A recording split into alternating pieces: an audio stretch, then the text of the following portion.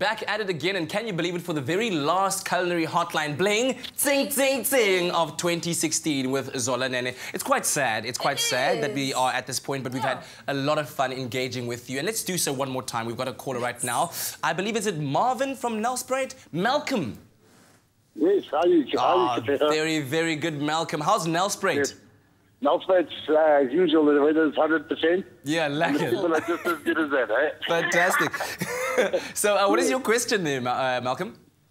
Firstly, I want to just ask Zola, intabla inabachele wena ukuthi ngimile yakhe. Khawubuze Malcolm, yini indaba sifuna ukwazi thina. Maranani man. Ngumfati wami lo.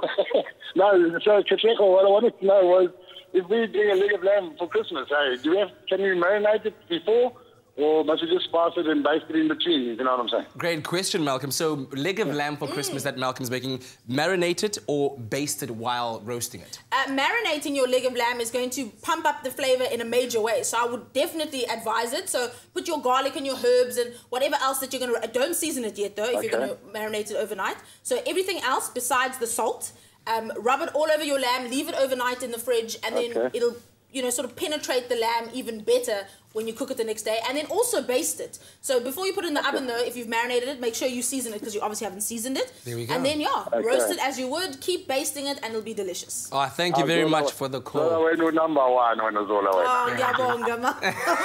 Our very last caller for the year, can you believe it, for the Culinary Hotline bling. And yeah, great advice there from Zola. One more time, let's quickly go with this one from Carol, who said, which basmati rice to buy that separates? Okay, so all basmati rice should separate. It's just the way that you cook it. Yes. You're obviously using too much water, and therefore it's becoming clumpy. So you get brown basmati and you get white basmati. Basmati is a long grain rice. Yes. So it's meant to be sort of separate grains. So what I advise is not to measure the water. So put the basmati in a pot, cover it with water, boil it, taste it for when it's done, drain it, put it in a colander, put the colander over a pot, cover it in a cloth, leave it to steam, separate grains. There we go. Unbelievable. Can you believe it? Zola Nene with the expert advice as always. Thank you so much. Thank you. You've been amazing this year, as you have been every other year.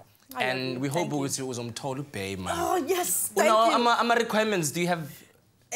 No. Yo, the quest continues pay for Zola. If you're that capable guy, you know, you can handle it. Is this a dating site? What is this? Hey, suitor number 3, what's your name? What's your favorite idea for a fun night?